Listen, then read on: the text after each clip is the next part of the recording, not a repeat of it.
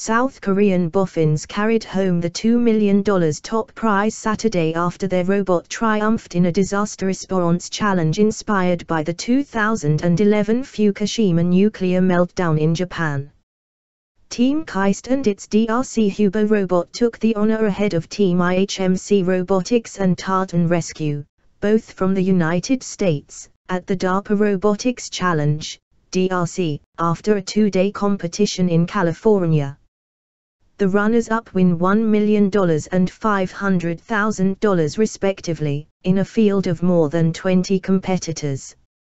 But it is about more than just the money, with the teams also winning the kudos of triumphing after a 3-year robotics contest organized